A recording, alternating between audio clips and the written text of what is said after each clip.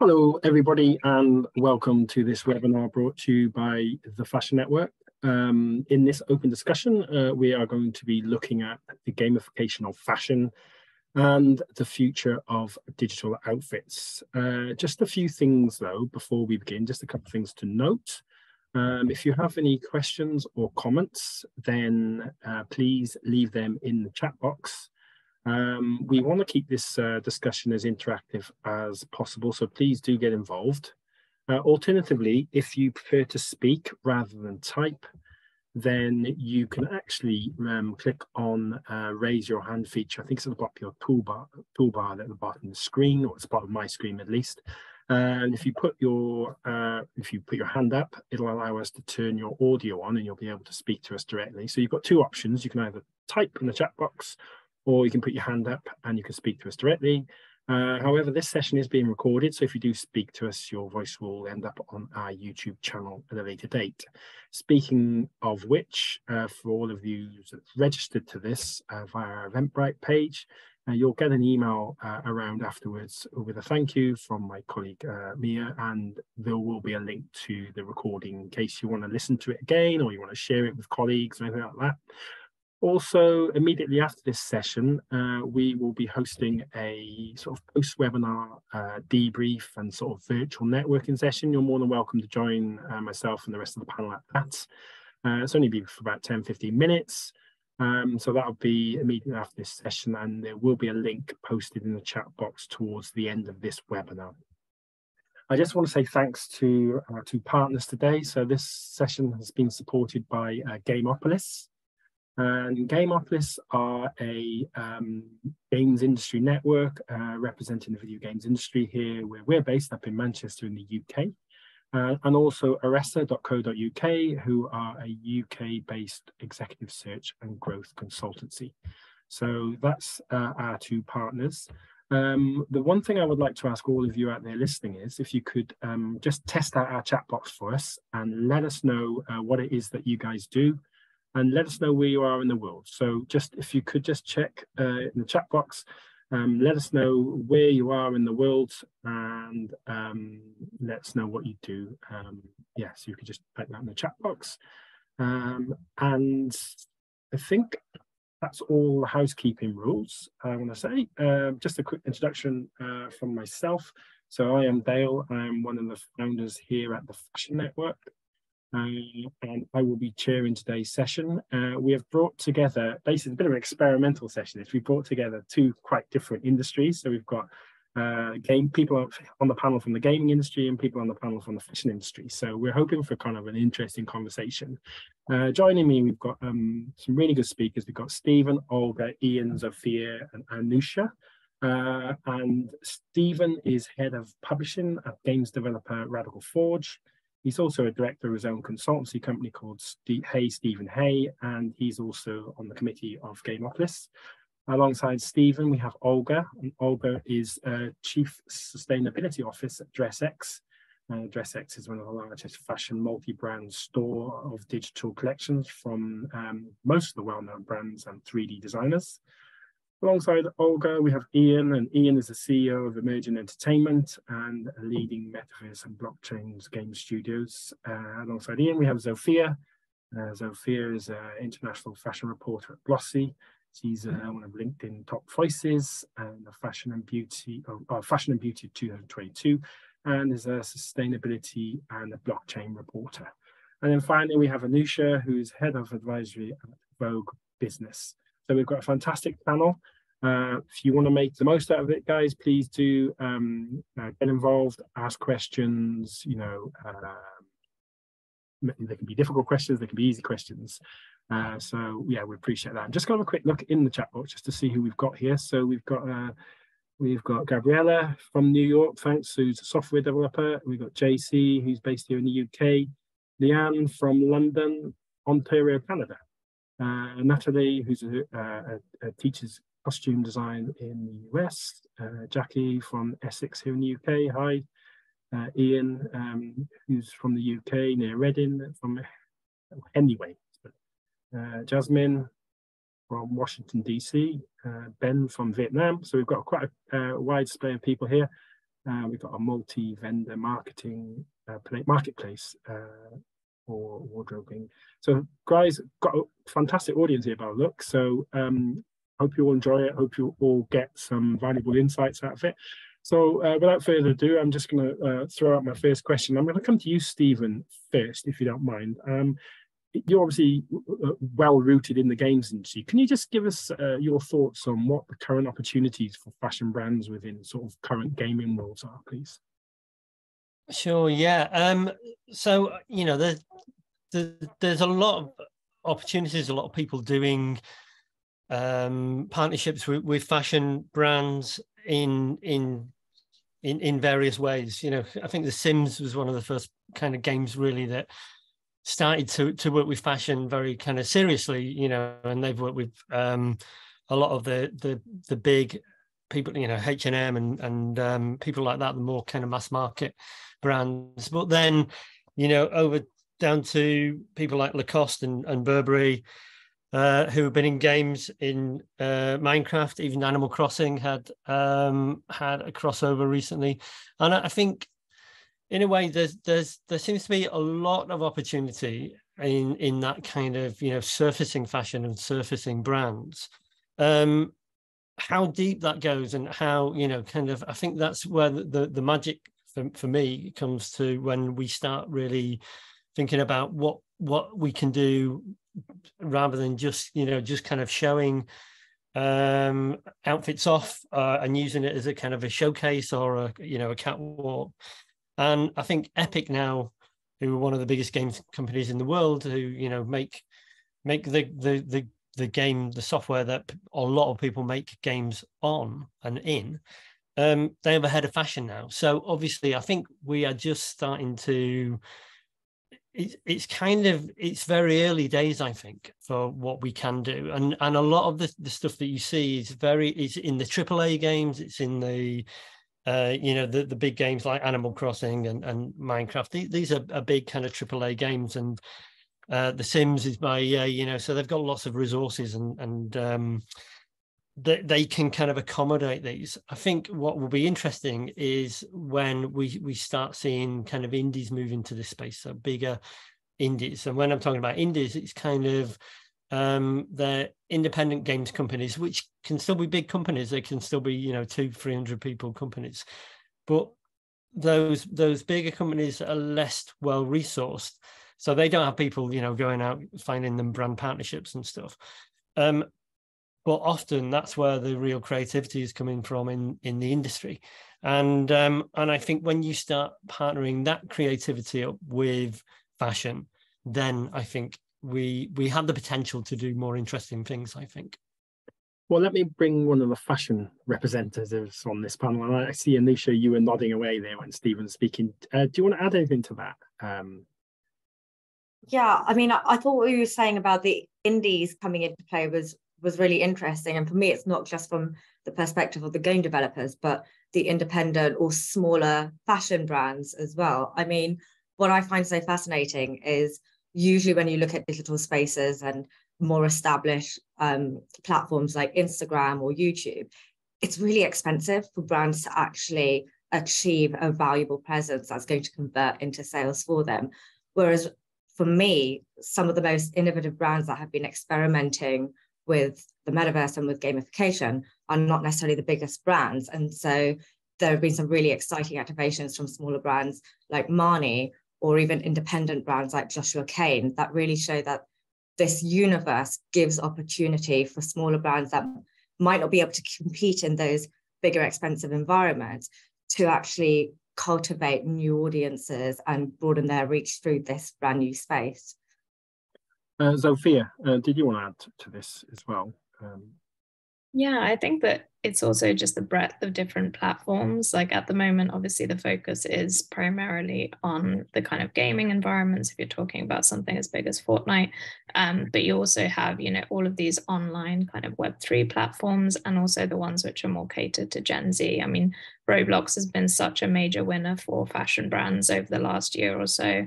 I think that that's something that has really grown, and it's kind of like small brands to major brands because of the flexibility that they have when it comes to partnerships. It means that they can choose what level of investment they want to go into on these platforms, whether it is just creating, one garment, or whether it's something like PacSun, who built out like a whole little mini kind of world on the platform, and have really kind of delved into world building as a brand.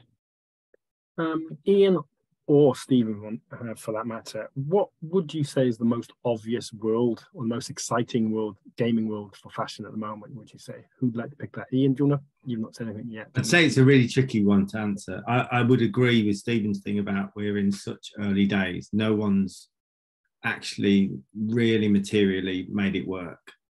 And, certainly there's so many companies shouting about having a metaverse and everything, and they've got very few players in them. So the big names that we discussed are probably the biggest players, your Fortnites, your Roblox. All of those places are where I think the biggest sandboxes maybe, like they're the places where I think things are going to work for now. And I do think Anusha's point about it's quite difficult for brands to invest big money into it and get anywhere near the returns unless they're being able to PR it and use it as sort of marketing to show their innovation. It is tough. I think one of the biggest things is we forget how recent things like avatars are in games, because mass multiplayer has not been around, before. There's no point having a fashion item in a game that's a single player game where you don't meet anyone else, right? And people forget that. They're just like, oh, we want to have avatars. It's like, unless you're going to have friends to meet in that game, there's no point showing that off. So, and that's not that old. So I do think it's just on its evolution for now. Well, it's interesting because I want to talk a little bit about the business opportunities for both gaming and obviously both fashion businesses. But before I do that, I just want to ask Olga, I want to bring you in terms of, obviously you're producing these assets at the moment. Where do you like to see your fruits, your labors live in? What sort of worlds and what sort of platforms do you like to see your garmentry being displayed? Yeah, well, we produce for multiple platforms. So first of all, we say that ourselves is our avatars for the social media. So when we say that we produce garments for the photo dressing or for AR dressing, we're basically wearing our avatars for the social media, which looks like us. So this is the very first platform. And then, yes, of course, we discuss Roblox, we discuss Decentraland and Ready Player Me. All these spaces are very popular right now, and the interest is growing. Like, I don't know, in the end of last year, there was a report about the growth of the Roblox, and it was saying that it's a very promising platform for the fashion brands. And we see how many fashion brands and even luxury fashion brands entering Roblox. We also see the Decentraland with the Metaverse Fashion Week, which is going to be like next week, and there are a lot of brands preparing activations there. So I think we just need to understand what is going to work best and what suits best. And I agree with Ian that the industry is so new, it's so young, we're at the very, very beginning. So we just need to see how everything is developing and where we're going.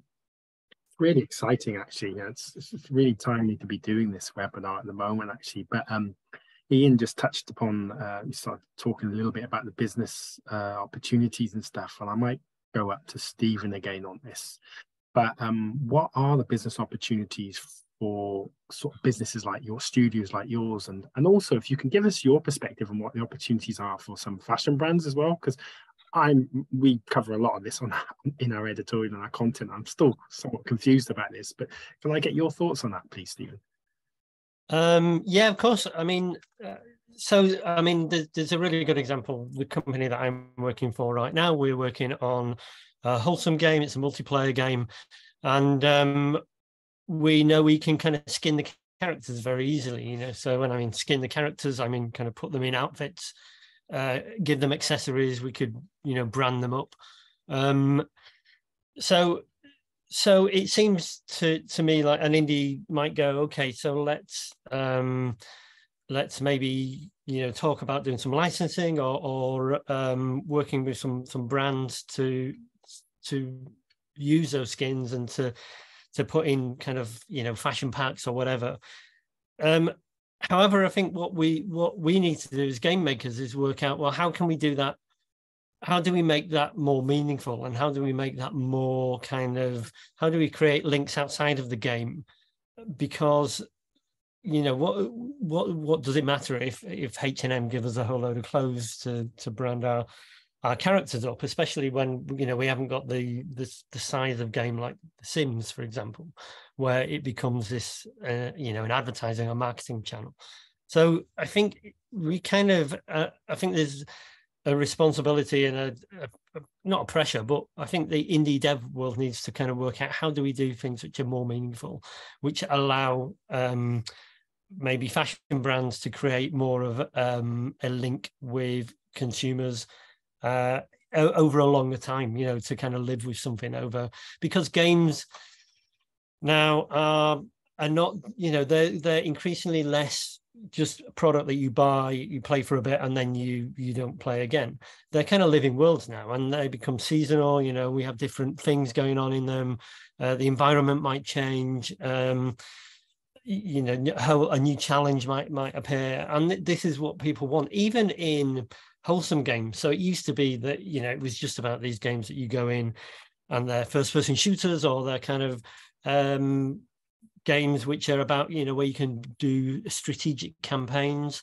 And now games like Animal Crossing have shown that actually, well, people are will play these more wholesome games where there is less of pressure on gamers to kind of trudge through tasks and do things on time and to beat the clock. Nice kind of relaxing games. And this is, but those players still want this seasonal content and still want things to change. I've even forgotten your question now, Dale. But the other thing I was going to say was that there's the kind of opportunity, I think, when we do start talking about the metaverse, and if one definition of that is, well, you'd have one character or one representation of yourself digitally that then can move to different games or entertainment products.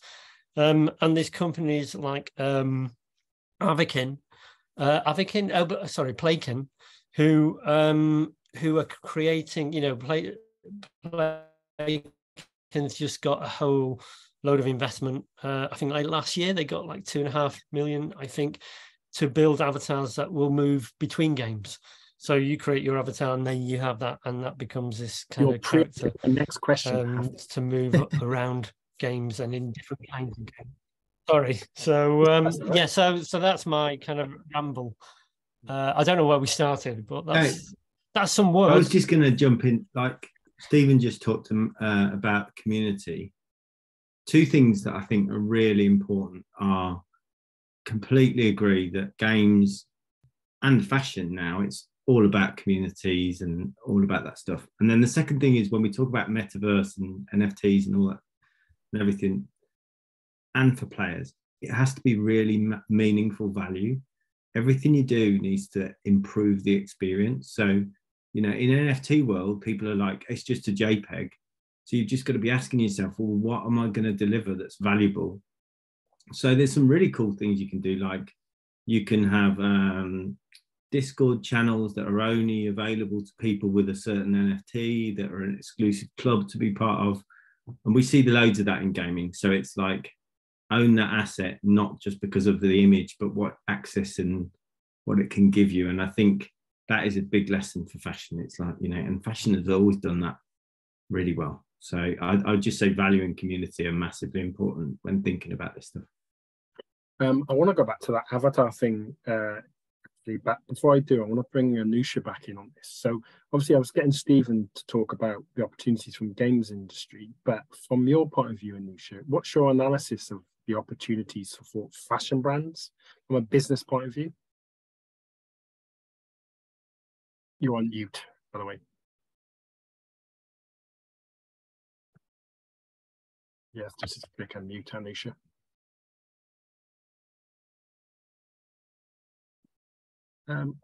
Zofia, I'll come to you while we get Anusha off mute. Can I bring you in, Zofia? Sure. No. Oh, you're off mute now, Anusha. Do you want to bring up, and I'll come to Zofia next? So, oh no, your mic's gone. Oh yeah, your mic's gone. You might have to log in and log out again. I'll come to Zofia and we'll try and sort that out. Zofia, do you want to take that question? The business opportunities for fashion brands. Yeah, of course. I mean, I think that from a business standpoint, fashion has been expanding into various different arenas and kind of silos. I think it's been integrating with art, and it's been, collaborating with musicians and various albums and labels. So in a sense, this is kind of like the next step. I would say that ever since the campaign with Louis Vuitton and Final Fantasy, I was kind of aware that this is going to be a really massive opportunity. And as someone who also plays Animal Crossing, I think that it is definitely an opportunity in, alternative games. And that business opportunity can simply be, either advertising in-game and designing outfits. I think what's really interesting is actually mixing those physical kind of advertising opportunities with the digital. So not just focusing on keeping it within that digital world, but also linking it to out-of-home advertising, or perhaps something on the brand e-commerce. And I think one of the brands that has done that really successfully with Roblox is Forever 21, who until relatively recently were not doing brilliantly in physical. They shut down a lot of retailers and they had a whole massive rebrand. But they launched a unique kind of hat in Roblox, and then actually produced that hat within their stores, and it's been a consistent kind of seller for them. So if you're looking at something which is, product related, that is a really good shout. I would say it's still very much in the early days when it comes to brands who are mixing that advertising into kind of out of home. I'd say Fortnite and Balenciaga was a good one. They had a massive dog that was out on 3D billboard screens out in Piccadilly Circus. Like that was something that people actually related to the game, and they could kind of bring in, you could buy the hoodies. So I think it's just more about expanding that idea of what a brand can be across both of these spaces rather than just thinking about one. Stephen, can I bring you back in on this about this avatar stuff, or Ian, it's either one of you could pick it up. Because obviously nobody wants to be having to change avatars between different platforms and all that stuff, and you've obviously got AAA gaming worlds, and obviously got the world of social media and all that sort of stuff. So talk us a bit about the technology and where that's going to go. Can you have multi-platform avatars? Who'd like to pick up on that, Ian or Stephen? Ian itching to go. You know what? I'm really skeptical about this area, right? So because it sounds a great concept of like, I get to wear my same outfit in all these games. But if you're a games developer making this stylistic game that you spent years developing, it's all in its own world and everything, and then you got all people just rocking up in different outfits, I'm not sure like I completely buy it. And also there's a hell of a lot more to the engineering of games and the rigging of characters and everything that you can just whack on a sort. So I think it will work in some games, but I'm not convinced you're just going to be able to teleport your outfit onto everything. I think more you'll get like real success in social media platforms and places where you have profiles and places that your avatar, your pick appears. And then in some games it will work. But even in the ones I've seen now, they always still, they'll have an aesthetic to their game that they'll want you to adopt. They don't just want you to try and pick something up. But I don't know what you think, Stephen. Yeah, I think, and the different kind of like character shapes. So not all the games, we're not all humans in Animal Crossing. Definitely not humans. We can be all kinds of things. That's one of the great things about games. You can inhabit kind of anybody you want, really. So I think it'll be interesting how it plays out. But I think that kind of ties into how the whole metaverse will play out. And this thing where, will these avatars be representations of us, or will they be representations of, kind of like an abstract version of us, like the animals in his Dark Materials, where there'll be these things that they'll kind of well, they're not you, but they're kind of like your soul or whatever, your kind of playfulness. So it'll be kind of quite interesting. But yeah, I completely get what you mean. Every game has a different aesthetic, and new aesthetics, different looks of games are one of the main marketing selling points of a lot of games when they kind of hit the market. So so it will be interesting to see how companies like Play can do. On the other hand, I think there's probably more opportunities in that kind of the Sims space, because we've got the Sims 5 coming out, which fashion has been so important to I love the Sims. I'm completely biased when it comes to that game because I think it's amazing. But so that's coming out, and they know how important fashion is to that audience, to that group of players. And so it will be really interesting what I'm sure they are already doing with brands to implement into Sims 5. At the same time, there's another game called Life by You, which is coming out, which is kind of like the first real proper Sims competitor in terms of scale, which is coming out. That's made by a company called Paradox, and that I think that debuts in September, towards the end of the year anyway. So while these kind of indie opportunities, I think there's going to be more AAA opportunities as well. So, and AAA, that's what I'm talking about, these big games launched by people like EA. Cool. If you guys got any questions, can you pop them in the chat box rather than the Q&A, because we're not monitoring the Q&A on this session. So just pop them in the chat box, and also try and do it so that everybody else can see and read. We just find that makes the whole learning experience a bit more valuable for everybody. Olga, just one last question on the avatar stuff. Do you have any thoughts on sort of cross-platform avatars? What are your thoughts on that? Well, we all talk about interoperability, and it goes also to the question of when we have an NFT and utility and community. So I think that it's really cool for some use cases to have this interoperability when we can use one item and we can replicate it all across different like metaverses or game environments. And there are some cases or maybe some brands which won't work just because of the aesthetic, or something else won't be working. But I think that this interoperability is still very important. And like I say, it's connected to the utilities and communities. And because if we're doing the NFT drop and we provide the utility for as many platforms, gaming environments, metaverses as possible, we can hit different targets. And there are some audience which prefer to go to the Roblox, and there are some audience which prefer to stay in the Decentraland, and they all want to buy the NFT and to have this NFT, but they want to have a utility in different spaces. So in this case, we have to think how we can create this interoperability to cover as big an audience as possible. I'm going to come on to the NFT thing in a minute. I'm going to bring Stephen in on this because I know he's got a little bit of a gripe about it. But I'm just going to have a quick look in the chat box, a couple of questions here. There's one question here from Helen. Do you see the metaverse as an opportunity for people to network globally, or do you just see it as just a game? Well, you could argue life is just a game, but who'd like to pick that question up? Well, I have some example to share with you.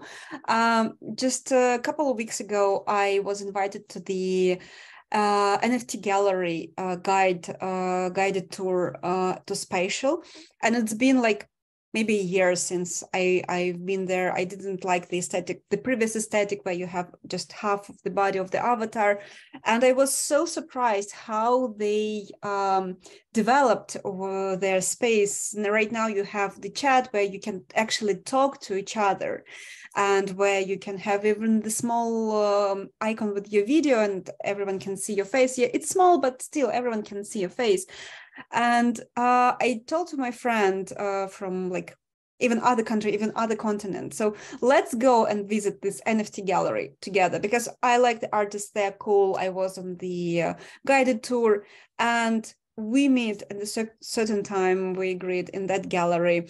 we talked to each other, not typing, but actually talking with our mics like we're doing today.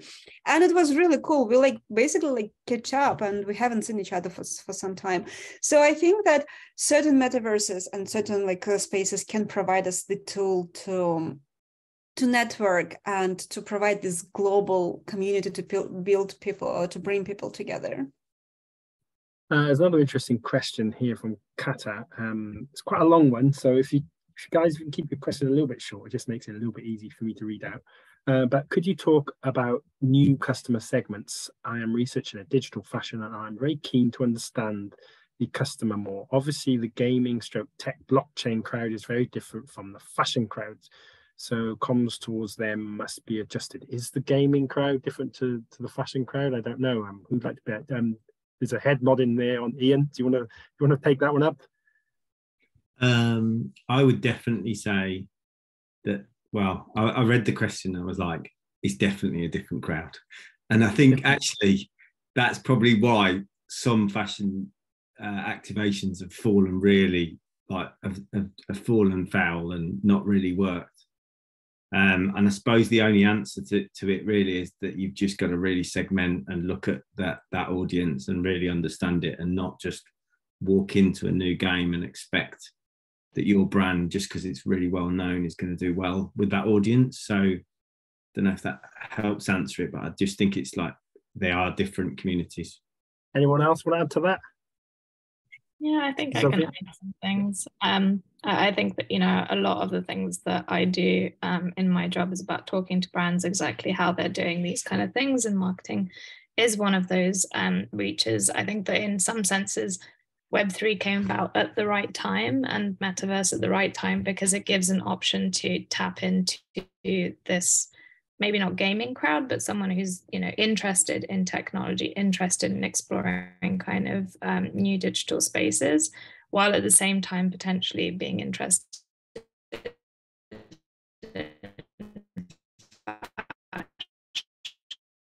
Oh, I think we've lost you. Zofia. Yeah, we think we've lost you. I'm just going to do a quick welcome back to Anusha. Anusha, do you want to just... a replication of how things work in real life, and therefore advertising and branding is kind of integral to that.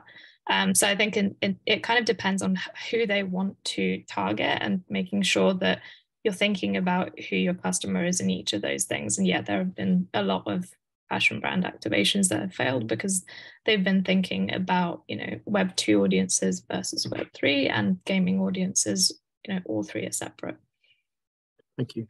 Anusha. Sorry, Dale, just to add that the gamers are a one size fits all either, really, so you've got such a spectrum of different games and such a spectrum of different gamers who some are in it, are very competitive, and some are in it for an escape or a distraction, and there's a whole world in between that as well. So I think being very careful to match, like you would on TV. You wouldn't just go, oh, that's the TV crowd or the cinema crowd. You pick specific genres of films and TV, and the same with games as well, I think. There has to be some crossover as well, surely. Gamers wear clothes. So. Well, yeah. Some people that wear clothes play games. That's insight for you. Not always. Anusha, can I welcome you back? Can I just test your mic? Is it working now? Yeah, I've had to join from my phone. I'm so sorry about that, but hopefully this will be a fine alternative for purpose. No problem. We'll keep our fingers crossed. I'll just a couple of questions in chat box here. There's one from Gabriella. What software tools does one use for fashion in the metaverse? Would it be 3D modeling, things like C4D and After Effects? Does anyone want to quickly answer that? I think Olga can answer that, is it? Yeah, sorry, could you please repeat the question? I didn't hear the second part. What software tools does one use for fashion in the metaverse? Would it be 3D modeling like C4D and After Effects? Well, first of all, you have to start with the digitizing of any garment you want to create, and well, at DressX, we use usually Clo3D, and then depending on each metaverse, I think, yeah, you have to adapt and go to the low poly items. Yeah, there are people who's writing Blender, Browseware is like Clo3D. Yeah, so this is kind of the tools, and you have for After Effects. Yeah, it's basically After Effect, and then yeah. As many as you can to improve and to add some effects, animation, etc. But basically, yeah, the first one you have to start learning and to understand either the Clo3D or Browseware. Thank you. Comment here from Helen. I'm part of the Adidas community. I think it's super clever brand placement, as gaming is one of the biggest industries. I mean, I've always often thought about that, sportswear market in particular, making use of the whole gaming thing. I'm going to move on to NFTs because there's a couple of comments and questions in the chat box about NFTs.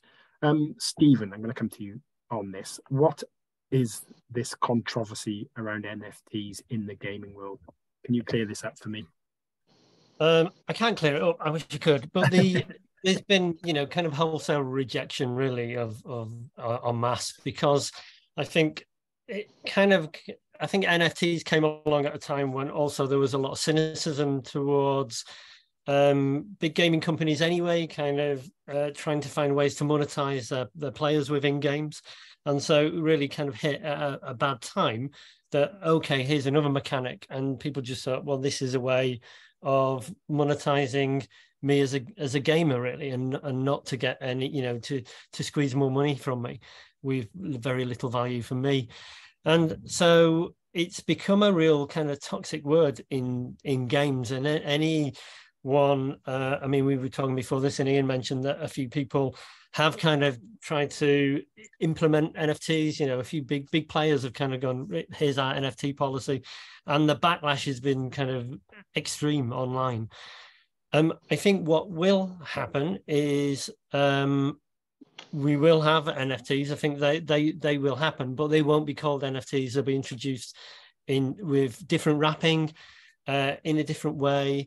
And I think they will be really good for games, or could potentially be really good for games. I think if you combine NFTs with user-generated content as well, so that's when people are making them things in games for themselves, which is becoming increasingly important and increasingly an activity within games, then you get the opportunity for people to make themselves money in games as well. So I think it will happen, but it will be called something different, and it'll be, the pill will be sweetened. Anybody else want to add to that? I just want to confirm that Stephen said about this thing that in gaming environment, people doesn't like NFT communities, and there is like some clashes and some conversations that these crypto people come over to our environments and trying to take off our spaces and using games for their utilities. Yeah, I just want to say that it's all true, but and probably, yes, we will prepare the NFTs in some different wrapping and some different names to be able to accept by the gaming community. Anusha, did you want to say something?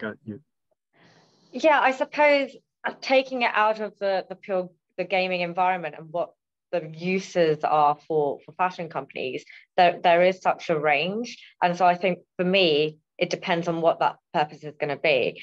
Is it just a reward or a feature of a game, or is it something that helps to integrate that experience across both the physical and the virtual realities that those users exist in?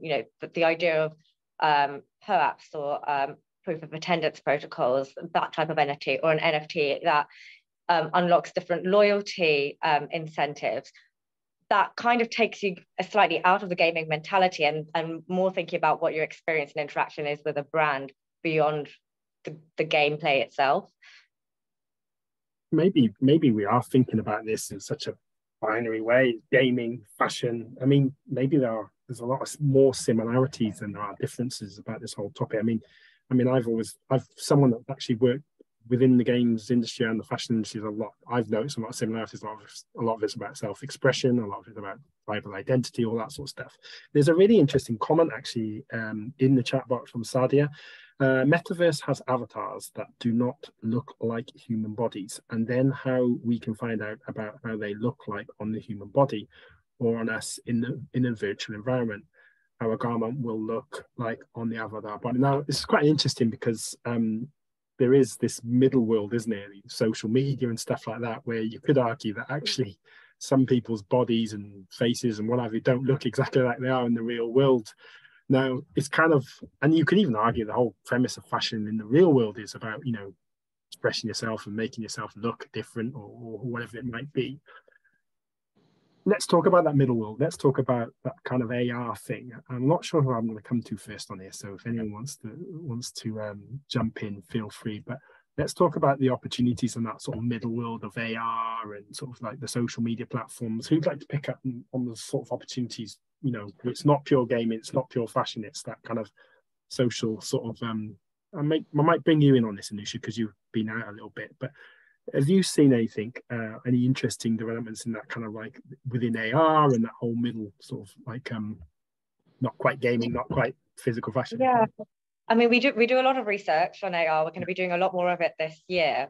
But there have been some really interesting insights that have come out of that show us that probably the utility of AR goes beyond what we thought about when we initially started using some of these tools. So most people, when they think of AR, they think of it as an immersive experience or an immersive way to experience a brand or a product. We found that using AR might take you into new audiences or new communities. So, for example, really good AR that might help customers experience your product when they're not able to access it physically, for example, in a cross-border situation. Disabled shoppers as well. I mean, it removes a barrier for shoppers who might not be able to go to a physical store and try on a product in a changing room because the facilities aren't available to them or they don't have the mobility. Actually developing AR to remove a pain point for that community is a really interesting use of it. And there are also categories that are more advanced with AR than others. Actually, I think apparel probably has so much opportunity, but the technology still needs to develop to make sure that the rendering of fabric is as accurate as it possibly can be. But when we look at things like hard luxury, so jewelry or watches or cosmetics, things that you might not always be able to try on for hygiene purposes, actually there's a lot of use cases for AR in that way. And I think probably the fashion world could look to some of those other categories for inspiration on how to do it well. Anybody else on the whole AR thing? Stephen, what's your thoughts on AR? I know I'm not sure of how involved you guys get in this. What's your thoughts on it? Yeah, I was really hoping you wouldn't ask me now. Excuse me. Well, I can move on if you like. Yeah, I mean, it's not really a thing. That kind of, AR, XR, there's a lot of kind of potential there, I think, but it's not something that I've ever been hugely involved in, to be honest. Okay, well, I'll move to Ian then. It's all right. I actually would agree with Stephen that basically that Pokemon Go happened and everyone went, oh my God, there's going to be like a game every week like this, and it didn't happen. And it didn't happen because AR on your phone is a bit rubbish because it destroys your battery and it's actually not that fun to do and hold. But I do think this year could be a massive leap forward if Apple release their headset as is expected at the back end of the year, because that is going to solve those two things. It'll be on your head, won't be a battery issue. You'll be able to see it in the room. I see that as being like a really key moment for AR to jump forward. And I do think it will represent massive opportunities for fashion if that happens. And based on all the leaks, it looks like it's going to happen. So let's try and bring a few more questions in then. So I've got a question here from Roshin. As a knitwear designer, I use Shaky, is that the right way of saying it? Design software with their Apex system. Where can I make a program file for a knitted structure or garment and it can be digitally simulated? Then the panels are stitched together to create a full 360 garment. Can anyone answer that? just nod or shake your head if you can. And if you can't, and I'm sorry, Roshi, we'll move on. Let's have a look at other questions here. There's a question here I noticed from Mo, I think.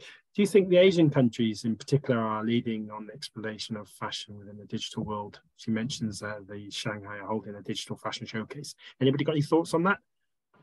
Where in the world do you think that this is happening? As Zofia, you've just come off mute. Yeah, I've got a lot to say. I mean, I'm very interested in kind of Japan digital fashion culture. So I would say that, you know, the growth of digital avatars like influencers in China has just catapulted that whole market into a whole new thing. A lot of people have, you know, digital kind of avatars and alternatives to their real self. They spend a lot more time in digital worlds. Most of the most popular games out there probably created from, you know, games coming from Nintendo or other kind of Japanese creators who have made it their kind of thing. I think in terms of the metaverse, I'd say that most of the products are more US/European based, but in terms of kind of digital fashion and adoption, I think in most Asian countries, whether that's China or Japan or any of those, have a kind of easier time with adopting those kind of technologies. The whole kind of rise of QR codes and all of that was very big and adopted very quickly over there. Over here, it's still kind of taking some time. I think a lot of people got a lot more comfortable with it during the pandemic. But I think that that's something that, you know, is growing exponentially, and therefore it's influencing what's happening, you know, either in Europe or in the US. You mentioned the pandemic there, actually. There was a comment or question in the chat box a little while ago about, do you think the pandemic has actually really sort of forced or encouraged the fashion world to embrace the metaverse and the whole digital thing? Who'd like to pick that up? Yeah, I can take that again. Yeah. Yes, please. Yeah, so I think that a lot of the fashion industry was kind of stuck when the pandemic started. You know, so much of the interaction that we have with buyers, with photographers, showrooms, fashion weeks, it all happens in a physical space. And while there's been some digitization, you know, fashion's notoriously slow with adopting technology. It took a lot of the biggest players very, very long time to even start an e-commerce store. So I think that once the pandemic happened, everyone jumped on it because they didn't want to lose out on the business opportunity. So there was designers who would shift their catwalks to, you know, digital ones. Usually that would just mean, you know, a recorded show or something like that. But it came about in other innovations as well, like trade shows, which are basically where people get all of the materials and things. That is something that shifted online in a big way during the pandemic. And while it has returned somewhat to in-person, there's a lot of kind of integrations now that carry over between tech and fashion, rather than kind of just being focused on in-person interaction. Thank you. Can I just jump here and talking about the pandemic and this shift in the fashion industry? Well, DressX, Fabric, and all these digital fashion houses, they came up as a result of the pandemic, and because people wanted to create the content. And for example, at DressX, we provided the solution instead of like going outside, which well, basically wasn't possible. You can reuse your previous photo sessions and change them and update them using the digital fashion. So this is the first solution which we introduce as DressX, as digital fashion retailer to the users.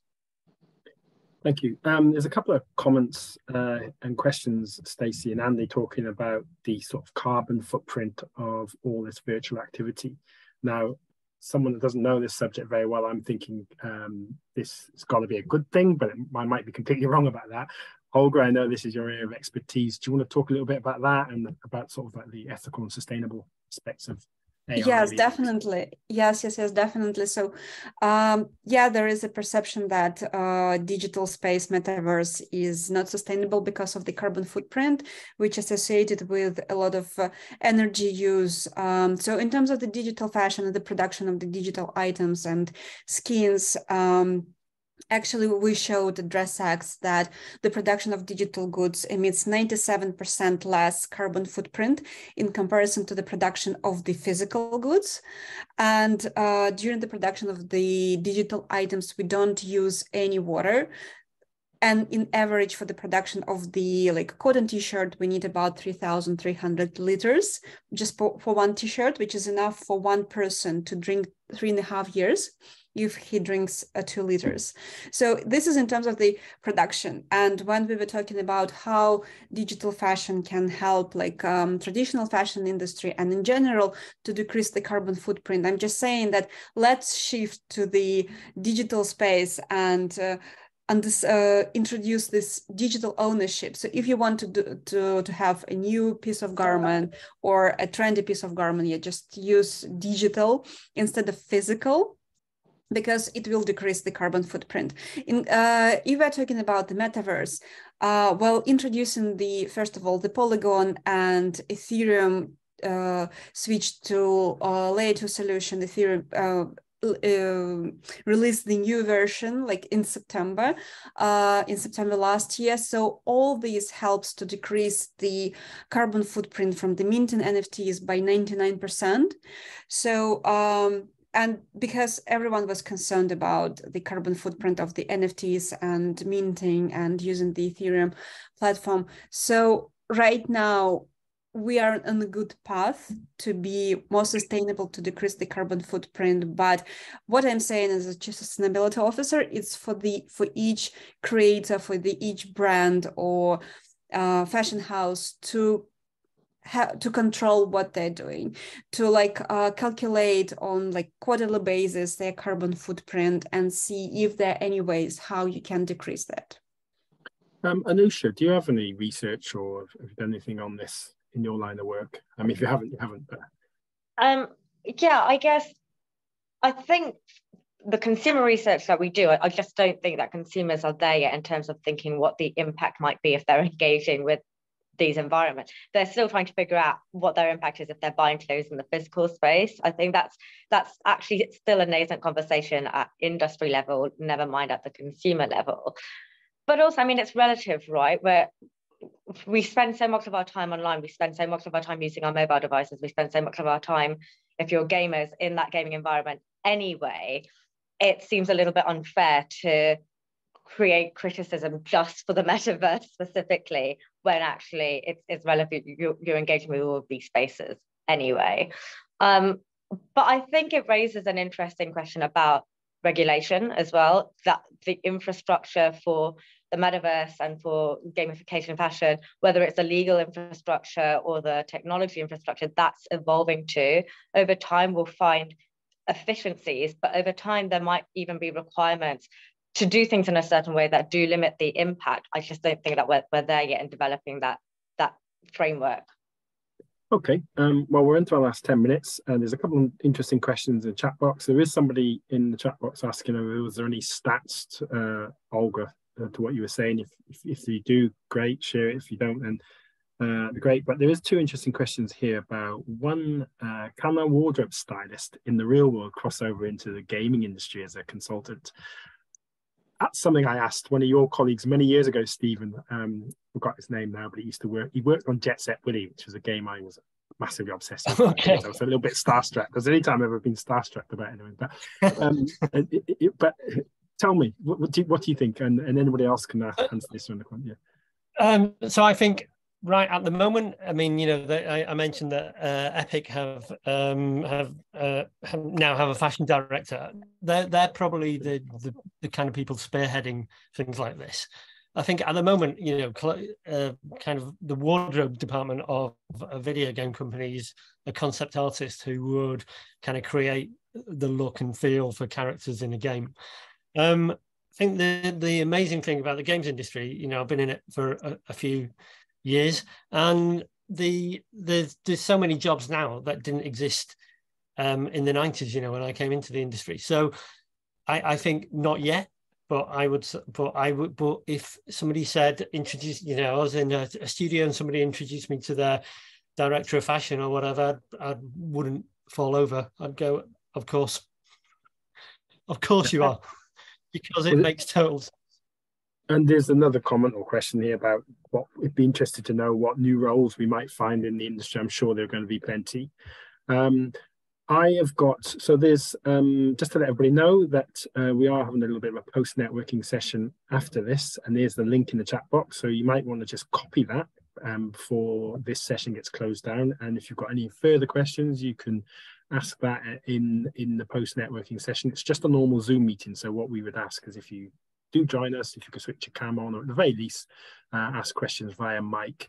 I'm going to ask my last few questions, and I just want to ask both sides of, I don't want to say the debate because it's not, but I want to ask the gaming guys and I want to ask the fashion guys what the metaverse means to both communities. So I'm going to come to you, Ian, first. What does the metaverse mean to you and to sort of the gaming sector? And I'll come over to one of the fashion guys.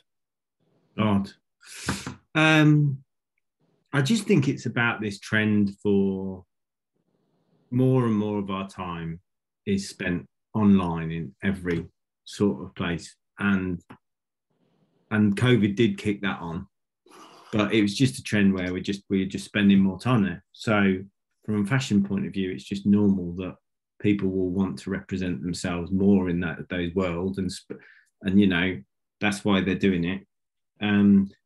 I mean, the word metaverse is not right because there won't be one. There'll be lots of different places that people are on.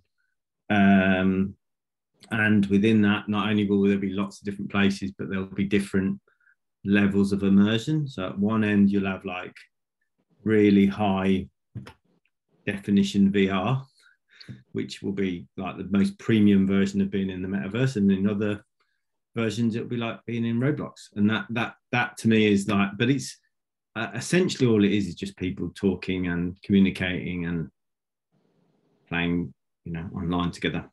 That's how I see it. And from the fashion side of this discussion, who would like to pick that up? What does the metaverse mean to the fashion sector? Who would like to pick that up? Can I take? I'll take this of course, first. yes. Okay. I mean, on the one hand, fashion consumers have always had a higher propensity to engage with novelties, and this is new and it's exciting, and we see fashion consumers being much more engaged with what the metaverse is and the possibilities of it compared to other categories. But I think from a business perspective, it's not too dissimilar from developing a business strategy in the physical world. I mean, the metaverse represents an opportunity for new product development. It represents an opportunity to acquire new customers, to re-engage existing customers. And I could see a world in which the metaverse represents a permanent channel in an omni-channel operating model, which is no different to the way you would normally conduct business. So it's an extension of what most businesses are already doing. So we're looking at kind of omni-channel fashion, whatever fashion will end up being. Basically, it'll be on like we, you know, it's not just selling the physical product, it's delivering that. Because I mean, arguably fashion, the one thing we learned from the last session that Olga spoke on is actually one of the speakers there was saying that his son spends more money on his digital avatar outfit than he does on his, he just walks around the streets in his jeans and tees. And you know, you can say arguably fashion always has been this form of self-expression, and in the digital world is just allowing us to express that even more to even more audiences across the world. It's very interesting. We can go on forever, but I'm going to go a quick spin round now, and I'm just going to get everyone to sum up. And where do you see the future of sort of digital fashion going? So, Anusha, because you spoke last, or you've got the mic. Do you want to just give us your thoughts on where you see digital fashion going in the next 5 years or so? Sorry, do you want me to go first? Yes, if that's okay. Yeah, I mean, I do think that we're going to see much faster adoption. I think tools are becoming more democratized and easier to use. I think attitudes are changing really quickly now, and brands are starting to see the relevance of having a metaverse strategy as part of their future planning. So I think this is a year to watch, because we're seeing the culmination of all of the groundwork that's been laid, and it's going to be a really exciting time for fashion as a result. Thank you. Ian, what do you think the future of sort of digital fashion will be? What's your thoughts? Just more representation of people's brands across all their channels, basically, and people starting to flex their fashion items more in the digital world than they will in the real world. So it's that omni-channel thing, really. Then I'll come to you next, Stephen. What's your thoughts? I think more meaningful interactions than we have at the moment. I think with fashion brands, people like and also this kind of creativity as well. I think Nike kind of announced .swoosh, I think, recently, which seems to be kind of a creator economy kind of thing. And I think if we can bring that into games as well, then that could be really exciting and meaningful. Fantastic. Zofia, I'll come to you next, and then I'll finish off with Olga. So, yeah, I definitely agree with Stephen. I think that the prospect of kind of building out brand worlds and how brands can leverage those creator communities and get more involved with those, possibly also kind of passing on or releasing some of that IP so that people can do more interesting things with brand imagery. I think that that's definitely something that's happening right now. There's a lot of kind of tense conversation between brands and creators, but it could ultimately lead to more collaboration between the customer and the brand, which could pose a kind of another idea for what the metaverse could be. Fantastic. And Olga, you can have the last words on this. Where do you see digital fashion going? It's a very interesting question. And right now it's a Paris Blockchain Week. And we had an event with Decentraland in the preparation for the Metaverse Fashion Week next week. And we were discussing this topic just this morning, where we're going with the digital fashion and all the use cases. And the discussion was that as much as we like metaverse and as much as all this metaverse provides us an opportunity for the international, for the global communication, etc., people would like to spend a little bit less time in front of their computers, but still they want to use these digital fashion tools. So that means that we need to get to the technology where AR will be more achievable and with better quality. So it probably not only with your smartphone where you can dress your AR on your body and record a selfie or something like that, but when we have actually tools like glasses, which allows us to see each other wearing different digital fashion tools. So to sum up, I think that we have to push, first of all, the technology, which allows us to enjoy the digital fashion more and in better quality, and then it will become a very natural part, a very usual part of our lives.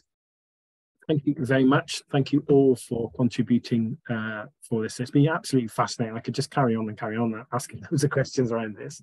I do find it really, really interesting. It really does question the heart of what the gaming and the fashion industry actually does and what we actually deliver. So huge thank you for that, guys. Like I say, we're just going to have a virtual debrief and networking session. If my colleague can share the link again in the chat box, that'd be great.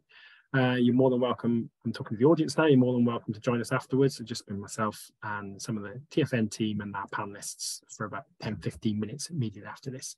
So thank you very much, everybody, and I shall see you in the breakout room. Thank you.